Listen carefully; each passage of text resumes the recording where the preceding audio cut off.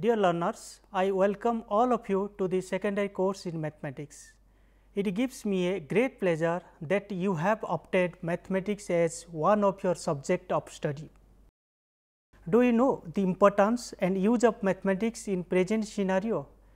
Any measurement and calculation in our day-to-day life needs the knowledge of mathematics.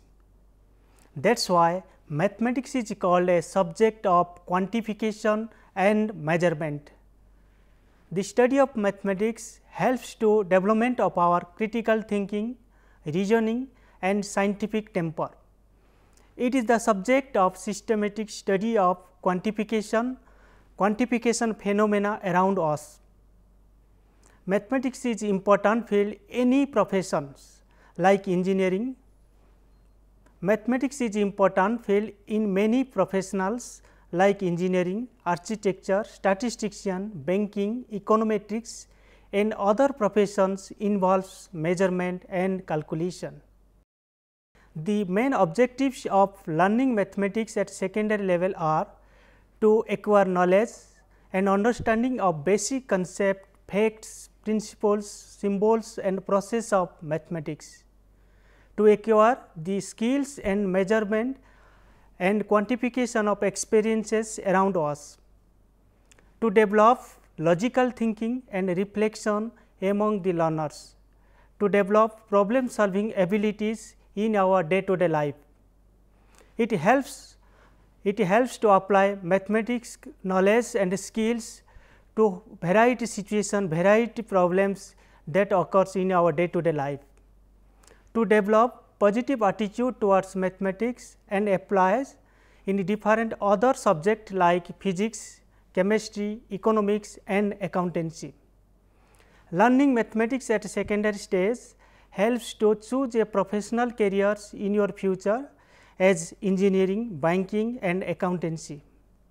The present curriculum in mathematics at secondary level has divided into 6 modules and 26 lessons. Along with the practical manuals also provided with you. Vedic mathematics also provided you as the reference materials. The first lessons are from the module on algebra. In the algebra section, you will be learn about different types of number system, their needs and 4 fundamental operation on them. You will be acquainted with number patterns and their utility in our day-to-day life. The module on commercial mathematics consists of 2 lessons, that is percentage and its application and installment buying. In these 2 lessons, you will be acquainted with the problems based on percentage, profit and loss, simple and compound interest, discount and installment buying. The module on geometry consists of 10 lessons. In this lesson, you will be learn about lines, angles, triangles, quadrilaterals and circle along with their properties. Different theorem based on geometry also you will be learn in this module. There are 2 lessons from module on mensuration, that is perimeter and area of plane figures, and second one is surface area and volume of solid figure.